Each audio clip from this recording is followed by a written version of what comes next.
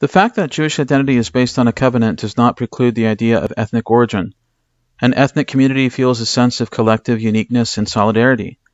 The descendants of Jacob are known as the Bnei Israel, the children of Israel. Indeed, the Bible is cognizant of both a theological as well as genetic kinship between the members of this group. They are physical descendants of the patriarchs Abraham, Isaac, and Jacob, and their children, though the boundaries of the community are also open to those who choose to join it and embrace the people of Israel as their own. Abraham is credited with having converted many to his monotheistic faith. Individuals who convert are adopted into the family of Israel.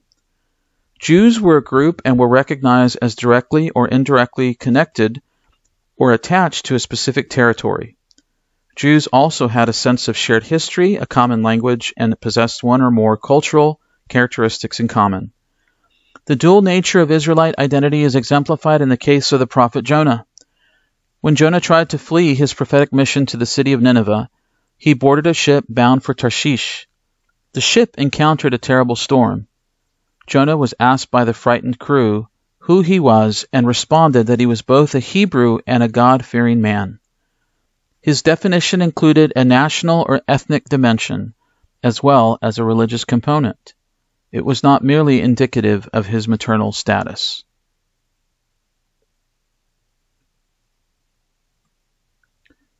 The most relevant biblical text that supports the rabbinic view of matrilineal status is the account of Ezra the scribe and Nehemiah, the governor of Persian Judea. Ezra and Nehemiah traveled with a group of fellow Judean exiles to their ancestral home with the permission and support of the Persian imperial court. In the land of Judah, they met various leading families, many of whom had married non-Jewish women. Their children did not speak Hebrew.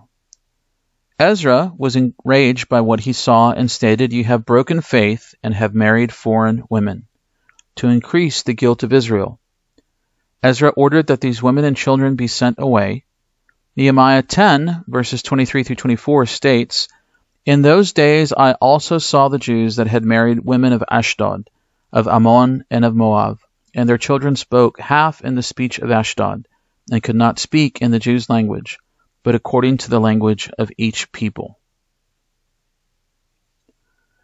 Nehemiah also condemned these intermarriages, "And I contended with them and cursed them, and smote certain of them, and plucked off their hair, and made them swear by God, You shall not give your daughters unto their sons, nor take their daughters for your sons or for yourselves." In Nehemiah 13, verses 24 to 25. Interestingly, the Book of Jubilees, a book which was popular among the community at Qumran, rejected intermarriage with all non-Jews, even those who had converted.